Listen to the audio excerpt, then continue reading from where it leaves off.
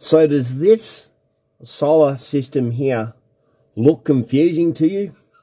Well, it doesn't have to be, because it's pretty simple in its components. And what we're going to do in this video is we're going to set up a very simple, basic solar system. And then we're going to compare those components with more complex systems like this one behind me.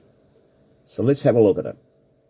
So on the bench here, I have a very simple solar setup. So let's go through the components, and then we're going to compare this system to a more advanced system. So first we need is a solar panel. Well, the solar panel is outside. We don't need to see that because we've seen that in other videos. And this is the line coming in from my solar panel, marked S for solar. So that line comes in, and that comes into the solar charge controller. Now these solar charge controllers are really, really cheap. You can get these for about 20 bucks Australian online. And they work well. They're okay for a simple system. So from our solar charge controller, then we are running the power up into our battery. So we need our battery as another component in our system.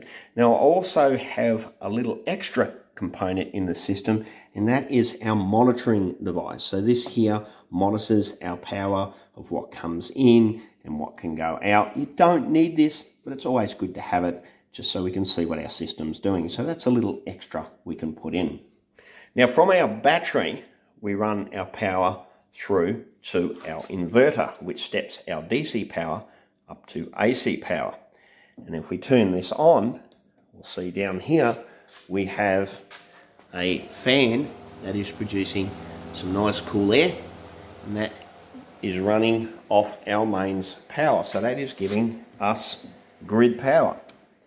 Now we've also got a little extra in here as well for some protection, is we have a fuse here that comes from the solar controller to the battery. And we also have a fuse from our battery to our inverter, and that fuses are internally inside the inverter. Okay, so now what we're going to do is we're going to compare the components from this system and to a more advanced system. I want you to take note. We've got a solar controller, we've got a monitoring meter, we've got a battery, and we've got an inverter. So there are the four, and some fusing as well. So we've got 5 main components. So let's go over to my 24-volt system and let's see what we can match up. So we've got our solar panels on the roof of the cabin here coming into our solar charge controller. And then from the solar charge controller, the power comes down to our batteries. And I'll just get a torch here. You can see our batteries there. So that comes down to our batteries. And then from our batteries, it then goes up to the inverter, which turns our DC power into AC power. And from there, it goes out and powers whatever we want to power. And in this case, it powers everything here on my little workbench as well as the modem. Now, the power does go through an RCD, but that's getting a little bit separate. We're not going to worry about that in this video. So the little extra that we've got in here as well is, we've got a monitoring system. So this monitors what our power is doing, and that is monitored through a shunt and displayed on a meter there. Now we also have our fusing as well. So we've got a fuse here, which is the fuse coming from the charge controller to the battery. We've got a fuse here, which is a DC line going out, as I run a separate DC line in this system as well. And we've got fusing up on our charge controller. That is the fusing from the solar panel to the charge controller. And we've also got a big breaker here in the inverter. So this is our fusing for our inverter. And there's your breakers. As there's a failure in the inverter, then those breakers will pop and shut the power off. So we've got our solar controller, our batteries, our monitoring system, our inverter, and some fusing. Okay, so let's go outside and look at the big system that powers the cabin. So although this does look confusing, we can still break this down to our main components in our system. So we start with the solar panels on the roof of the cabin. Well, we know what those look like, so we don't need to see those. And then from there, the solar power comes from the panels into our solar charge controller. Now, I do run 2 controllers because this is a big system, but nonetheless, they are the same as that tiny system on the bench. They're just solar controllers that are bigger. And then from the solar controller, we then run down to our batteries. And then from our batteries, we run up to our inverter here, which then transforms that DC power into AC power and runs that into the cabin. So we've also, in between this system, like our little system, we have monitoring devices. But in this system, we have more than one. We have a few. So we've got a shunt down here, which is monitoring the current coming through the batteries. And we also have a monitoring system here, which is plugged into each one of those components.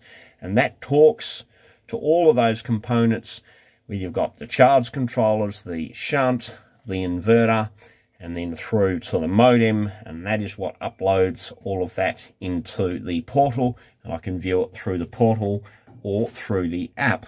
So we've still got a monitoring system, it's just a little bit more advanced. Now, we've also got our fusing. So we've got fusing here coming from our solar charge controller to our batteries, and then we've also got fusing coming from our batteries to our inverter. They're just bigger fuses. Now, if you're wondering what it looks like inside, well, let me have a look here. They're the fuses that they are. If I've got one, let's take this one out of the system here. They're the fuses. So they are different. They are more high current, take more power, but they still do the same thing.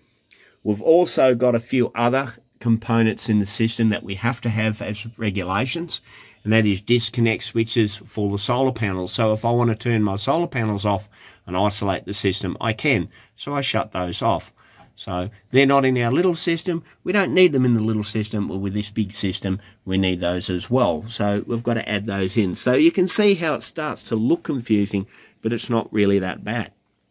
Now, once our inverter has transformed our power from DC to AC and then stepped it up to 240 volts, we don't plug directly into the inverter. We then run through to a distribution panel here, which has got brackets and circuits in there. And then from there, it then comes to our output plug, which we can then plug into, and in this case, the cabin plugs into it.